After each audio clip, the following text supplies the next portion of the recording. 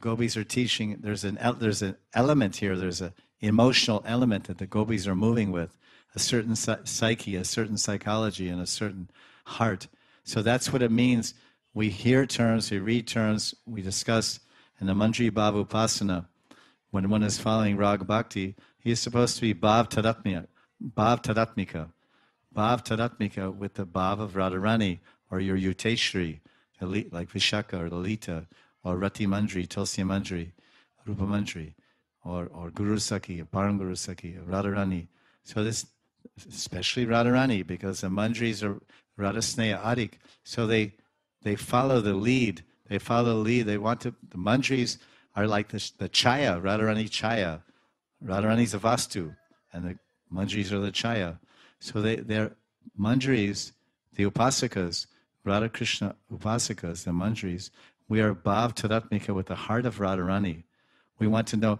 We have to know what Radharani feels, what Radharani wants. Without, she doesn't have to say. She doesn't have to speak. She doesn't even have to give some ingita. Ingita is interesting. Is a Sanskrit word, ingita, which in English means indicate.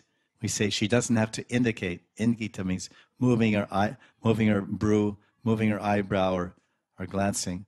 Nothing needed. The Mandris are so much with Radharani's bhav. Her feelings, the slightest feeling of what does Radharani need, what leelas she needs, what leelas she want, how I should serve her and bring her to Krishna. This is the mood. So this is part of the sadhana that we're developing. So that's why we have these role models that's showing the hearts of the gopis.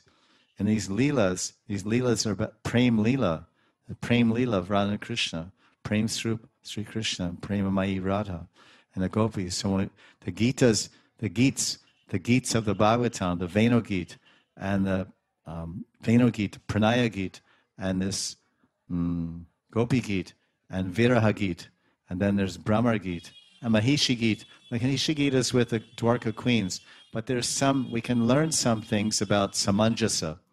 The queens of Dwarka have what is called Samanjasa Rati.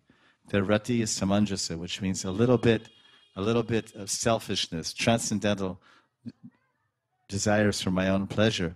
Whereas the gopis in Vrindavan is Samartha, my complete objective, art. My only objective, my only goal completely is Krishna's happiness, Krishna's pleasure, Krishna's satisfaction. So you can appreciate what you're pursuing or appreciate what you're trying to understand by comparing and contrasting. This is a way of understanding and identifying something.